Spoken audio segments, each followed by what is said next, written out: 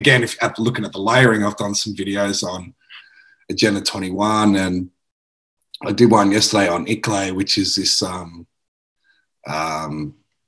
local governments for sustainability.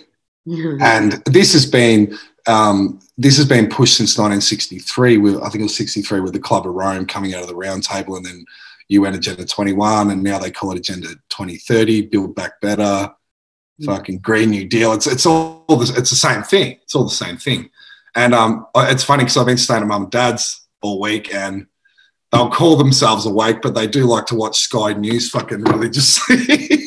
So I've been watching a lot of mainstream TV, and yeah, they're talking about these shouldn't be rebuilding in these areas. Ministers been coming out, and this is all part of the ICLE agenda, which is this UN Agenda 21, of which I've found out Northern Rivers or Byron Shire is a part of Agenda 21.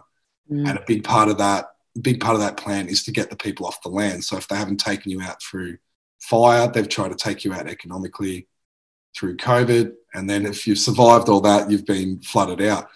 So, but the other beautiful side of it is, there's the other thing, they've made it very obvious that the government's not coming to help you too. And then all while this is happening, Shane Warne dies, the most famous, probably the most famous Australian on the planet. He dies in the middle of it.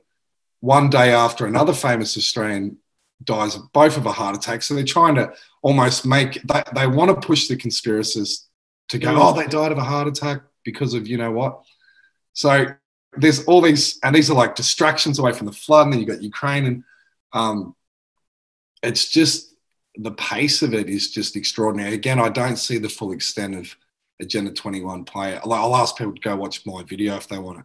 Because I talked about, like, I don't put those videos out of fear, and I'm making that video. It's not going to come to fruition. I'm just saying this is where they want to take you, I guess, hoping that people will stand up. But again, they're pushing that way too quick. It's a decades-long agenda, and now they're trying to ram it so quick.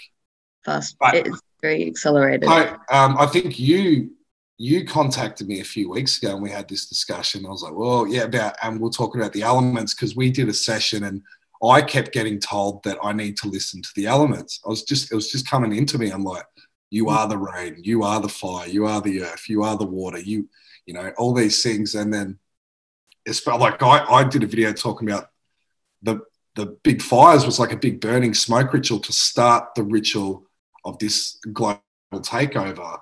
And then you're like, oh, Dale, COVID's like the air. And I'm like, shit. Yeah.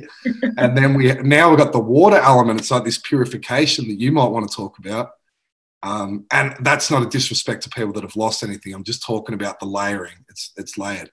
So, and then you're like, well, fuck, what's the earth element? So maybe you want to talk about. Yeah. It's interesting. I think you and I tend to pick up on the same download at the same moment. And then it's like, and then I'll message you. I'm like, oh my God. And then you're like, oh my God, I was just talking about that. And I was literally standing in my kitchen, and I was like, it came to me, and it was like, it started with the fires.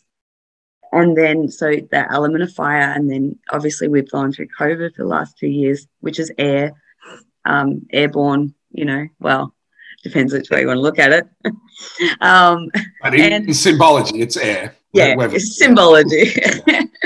And then now we're dealing with this yet another purification, if you want to look at it from that aspect. And obviously there's multiple of looking at the element of water. And I was sort of going back through a lot of the dreams. I get a lot of messages in my dreams that sometimes take a little while to appear or manifest in this reality.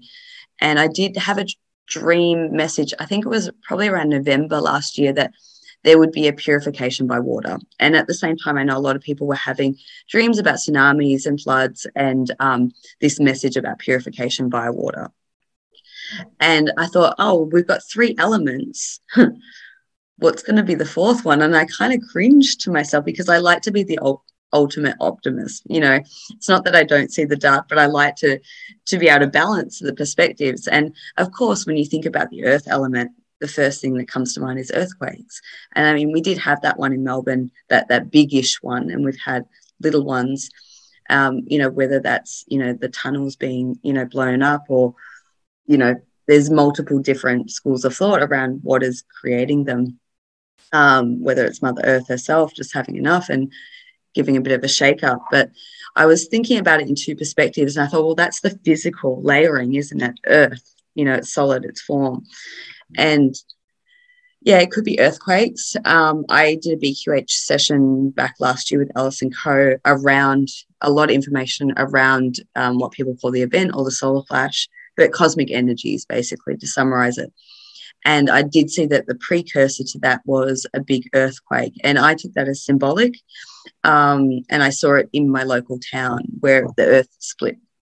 I don't think it would be that extreme or devastating. It was showing more the splitting of the realities, which is well and truly underway and has been for a while.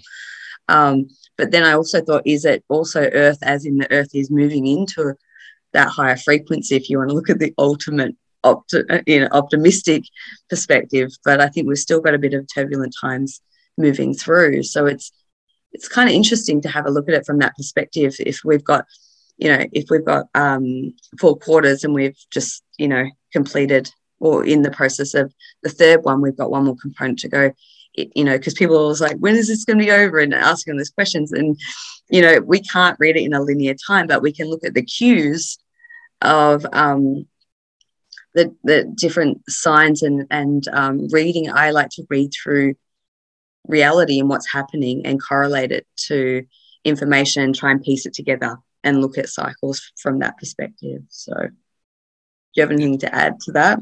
Yeah, I think there's a lot to it. As far as like what that earth element is, I don't like, again, that's like layering too. So, but if you're looking at